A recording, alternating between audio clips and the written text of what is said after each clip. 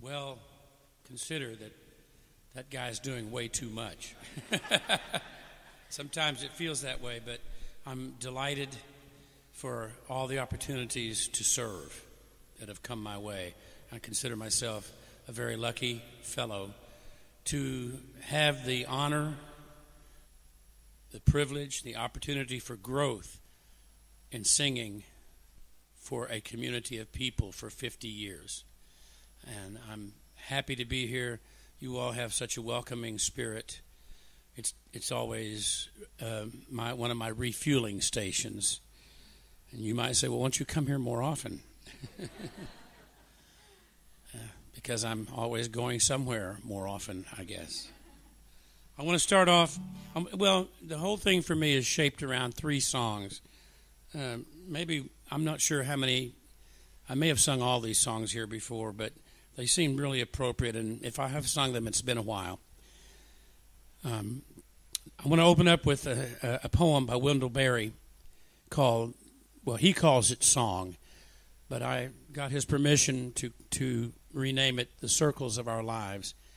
And in the middle of the night, when I was recovering from a surgical procedure, my sleep patterns were all crazy, I read this poem, and suddenly, I think in a moment of divine inspiration, I thought, I know exactly how to express that musically.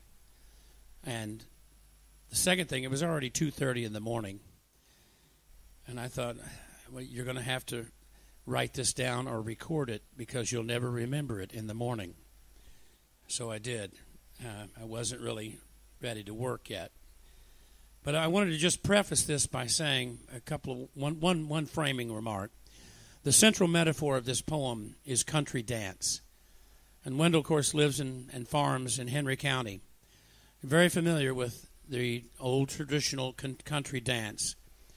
And, these days we tend to just dance, sometimes just by ourselves or a partner. But in country dance, if you're there all evening, you will eventually have danced with everyone present. And it's a tremendous affirmation of community. And Wendell loves that. So as you hear these words that I'm singing, I wrote the melodies for it, but just maybe close your eyes and envision a large floor with people dancing together in community. And how much, what Wendell's words, if you look at it in that light, the words come together and you get a sense of what Wendell is talking about. We're moving within circles, reminding us that life is a celestial dance that engages not only the individual, but the whole universe. This, for me, is the meaning of Easter and Palm Sunday, and reminds me that we must be growing and emerging into new life continually.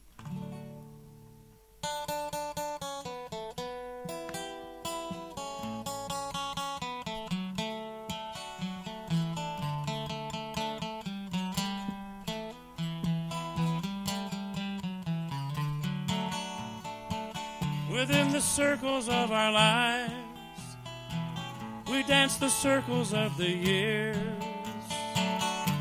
the circles of the seasons, within the circles of the years, the cycles of the moon, within the circles of the seasons, the circles of our reason, within the cycles of the moon. Again we come and go, changing, hands join, unjoin in love and fear, grief and joy, the circles turn, each giving into each, into all. Only music keeps us here, each by all, the others held, in the hold of hands and eyes, we turn in pairs, that joining, each to all again. Then we turn aside alone, out of the sunlight gone, into the darker circles of return.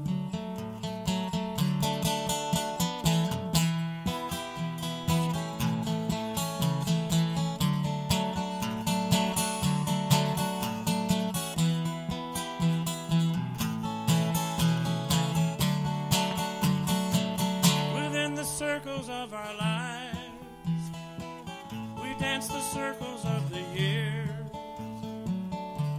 circles of the seasons, within the circles of the years, cycles of the moon, within the circles of the seasons, oh, the circles of our reasons, within the cycles of the moon, oh, the circles of our reasons, within the cycles of the moon.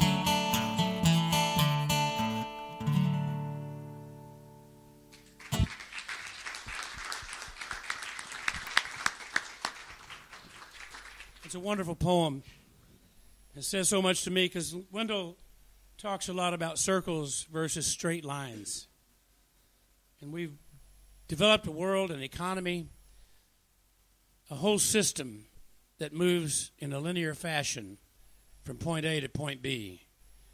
And we leave a lot of debris in our trail, you know, when we're moving that way. And it's in opposition to the understanding of creation that the native people who lived here before us held to steadfastly. And that is that life is a cycle, an ongoing, eternal cycle of emergence, of flourishing, nurturing, developing, and dying. And that this repeats endlessly. And if we understand ourselves in the middle of that circle, that cycle, we'll find enormous comfort, enormous sense of purpose, and a path that is sustainable, that can keep us alive physically, spiritually, and as a community. I wrote a song called The Birth of Me. And you shouldn't say these things, they've always told me, but I don't consider it the best song I've ever written. But it does say some things that are embedded in my soul. So I offer it to you, humbled to have the opportunity to sing for you.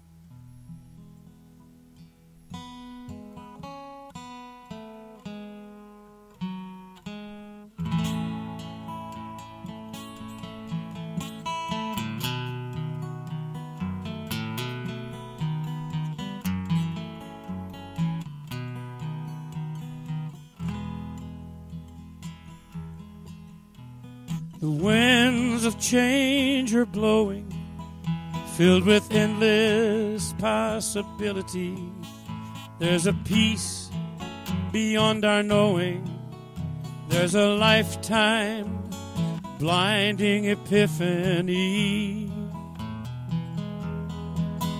There's the landscape of a sacred dream, uncharted seas of mystery. A soulful song with a brand new theme, and it feels to me a lot like victory. I feel the winds of eternity blowing through the finitude of my days. I feel the seeds of new life growing in the soil of 1,000 graves. And this is the birth of me, unfolding dream coming to be, changing my reality. And this is what it means to be free. My mind shapes my destiny. My thoughts become my history.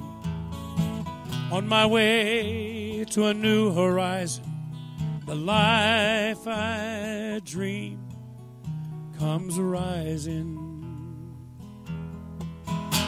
Letting go of limitation, give no time to hesitation.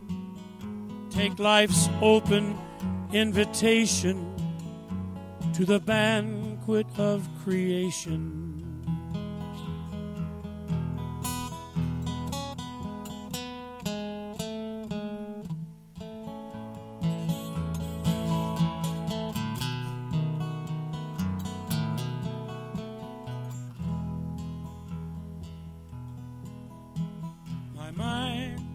Shapes my destiny.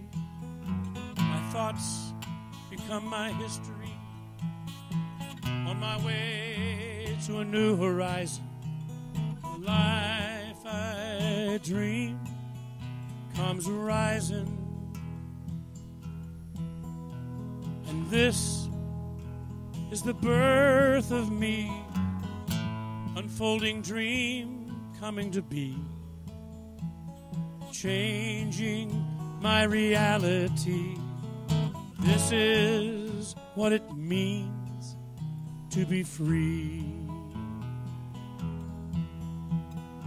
This is what it means to be free.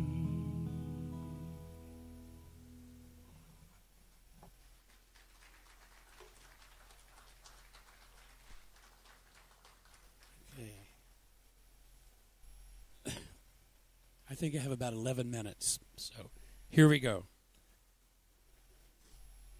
The whole thing is about endless possibility. For me, that's the deepest meaning of resurrection. Much of the time, we're trapped in a linear world. Get up and go to work, pay the bills, do everything in this linear fashion. And we fail to remember that the gift of life moves in circles. So on this Palm Sunday, I feel the gift and the power of a triumphal entry, which is for me a grand emergence that leads to personal transformation and resurrection, new life. We're on the threshold of a dream, a divine dream, and Divine Spirit is calling us to the drama and the dance of continual rebirth and renewal. That is what we're here for. That is who we are. Thinking about the story today, Jesus' triumphal entry, as we refer to it, into Jerusalem. In the days and weeks before that entry into Jerusalem, the first Palm Sunday, I guess, whatever day of the week it was, Jesus was speaking as a prophet. He was challenging the dominant paradigm of religious authority. He was a rebel. He was living in a time when people were under the dominion of the Roman Empire. And a lot of people, including some of his disciples, wanted Jesus to assume the role of a revolutionary who would lead some kind of uprising and throw off the forces of oppression, a political gambit. But Jesus was not interested in that at all. He was more interested in something connected to that which is eternal. He was calling for a transformation that would lead us to a deeper alignment of our lives with the divine principles of love, mercy, meekness, justice, true righteousness, forgiveness. All those things that he outlined clearly in his Sermon on the Mount. He preached about loving our enemies. You think how incredible that is? And I have said to people, we have to love our enemies. And I have people say to me, you must be crazy. And I say to them, yes, It's a divine craziness. According to the Gospels, Jesus preached and performed miracles throughout the region, and he was developing a following. His popularity was rising. I always say, somewhat sardonically, Jesus' ratings were really high on that entry. But how quickly, in 1 week, they fell. It went from Hosanna to crucify him. A fascinating story telling us how fickle the adoration and acclaim of people can be. As we would say today, Jesus' ratings were high. People were taking notice of a certain genteel authority in his teachings. He was touching hearts. And this made the religious leaders of his community, this made them keep a very, very careful eye on this spiritual rebel. A suspicious eye, as it were. But the only kingdom that Jesus represented was the kingdom of heaven, which is in stark contrast to an earthly kingdom based on military power and control, ruled by principalities and powers, as the Bible says. Jesus was teaching us that ultimately this so-called world order must serve a much higher order. I believe he saw himself as taking up the mantle of the prophets that came before him, such as Isaiah, Jeremiah, Amos, and Michael. Listen to the words of Amos when he says, "Hear the word of the Lord." And this is what God, as Amos said, this is what God is saying to his people. "I despise your religious festivals." What? You're not pleased? "Your assemblies are a stench to me. Even though you bring me burnt offerings and grain offerings, I will not accept them. Away with the noise of your songs. I will not listen to the music of your harps. But let justice roll on like a river, righteousness roll on like a never-failing stream." Those are the words of Amos. Sounds remarkably familiar to me to what Jesus was saying hundreds of years later. And then there's Micah, who was a contemporary of Hosea and Isaiah. And my favorite lifelong guide, the scripture verse that I have lived by my entire life, is Micah 6:8, which you know well. "He has showed thee, O man, what is good. And what does the Lord require of you but to do justice, to love mercy, and walk humbly with God?" Jesus, to me, was clearly in this lineage of prophets. This is his role as a servant. He wasn't seeking political power. He was seeking transformation individually and as a people and as a nation. This is why he rode into Jerusalem not on a grand stallion, a horse, as a military conqueror or a king might do, representing military might and dominance. For his triumphal entry, he chose to ride a donkey. And that represents his quintessential humility as a servant of the living God. He came not as a dominating king, but as the Prince of Peace.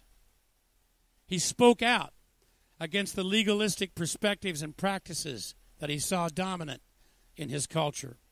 He insisted that God wants more from his children than strict adherence to rules, laws, or ritual. God wants a change of heart and mind and the commitment to live by the kingdom of heaven values of love, mercy, meekness, gentleness, kindness. And when you list those things and you compare them to what we see on CNN every day, you know that we, as a people of faith, are very different from that. That is not what Jesus was seeking in his triumphal entry. It was not the triumphal entry of a king, of a ruler. It was the triumphant entry of a servant living by the rules, the principles of divine love. The dream, and this is a dream, isn't it? It's not manifest except in us. The dream of a better world becomes reality when we invest in it by surrendering our ego and letting these divine principles guide us in everything we do. Today, we're called to look again at Jesus' triumphal entry, riding on a donkey. It did not resemble at all the triumphal entry of a conquering king. It was the triumph of divine love over hate and wrong. It was not the coronation of a king. It was Jesus announcing that the kingdom of heaven is at hand.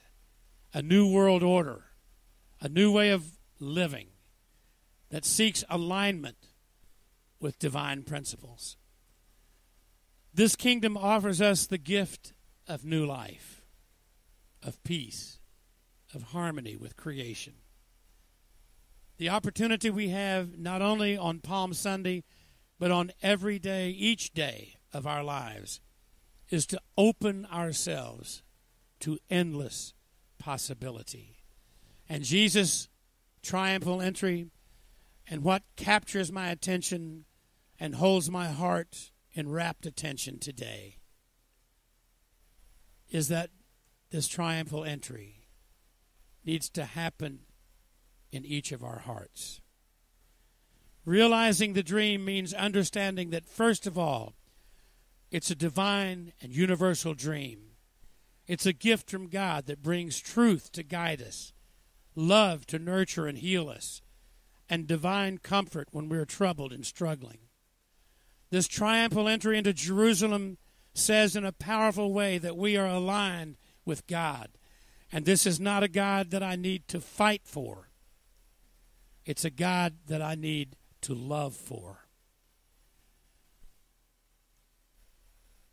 This is an invitation to step into the light, or to step into the night with a bright light to dispel darkness. We carry that light. To step into the world of hate with the gift of love.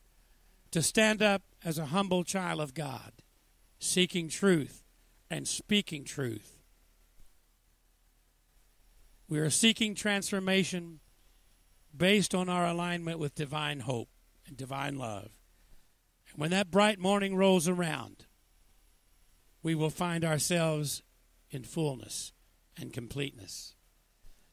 I want to close this out with a song written by a wonderful writer, Iris DeMent, who wrote the theme song for Northern Exposure that used to be on years ago, one of my favorite shows that I even had time to watch a couple of episodes of. And the song is simply called When My Morning Comes Around. And I invite us all to listen to these words in the light of Palm Sunday and also this coming Easter Sunday. When they went to the tomb on Easter Sunday and found it, the stone rolled away, it was a new day.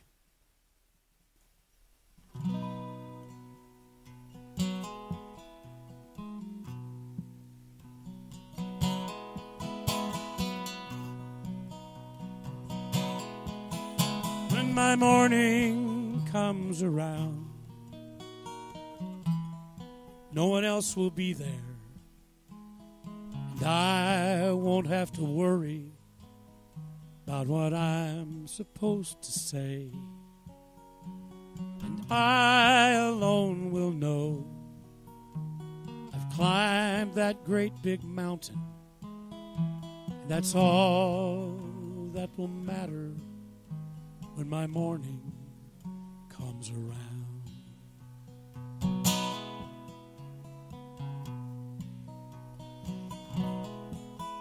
When my morning comes around, I will look back on this valley on these sidewalks and alleys where I have lingered so long. This place where I now live will burn to ash and cinder like some ghost I won't remember when my morning comes around.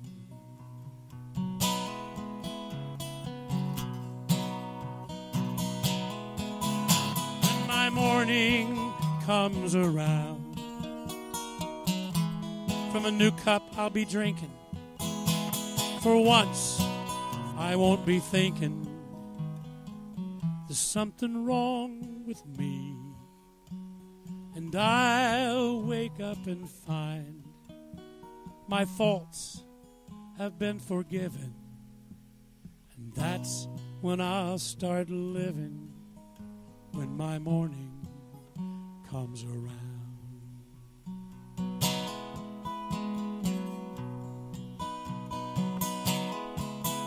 When my morning comes around,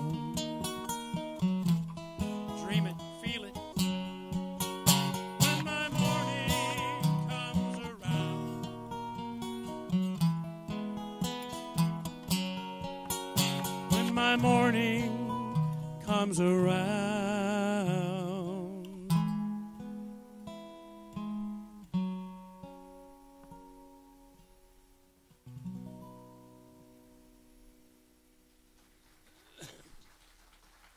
Thank you.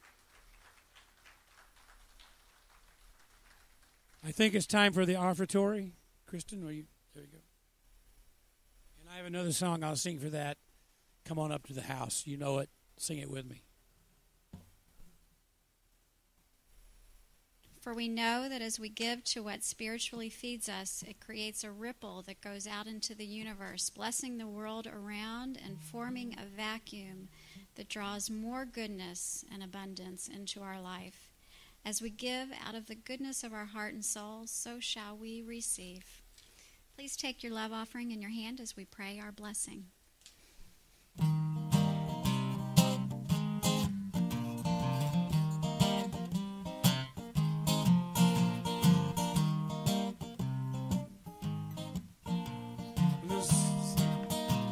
When the moon is broken and the sky is cracked, come on up to the house. The only thing that you can see is all that you lack. Come on up to the house. Come on up to the house. Come on up to the house. The world is not my home. I'm just passing through. Come on up to the house.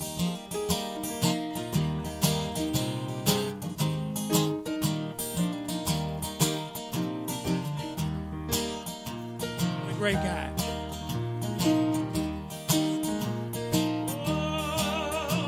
There's nothing in the world that you can do.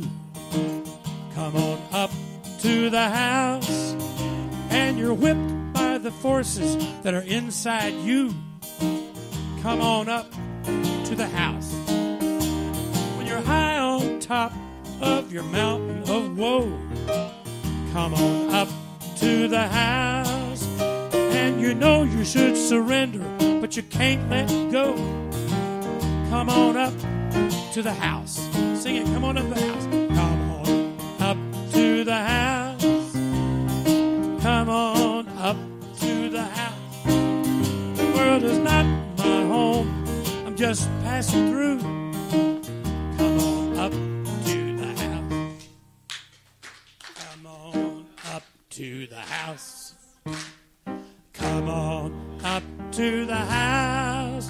The world is not my home. I'm just passing through. Come on up. One last time.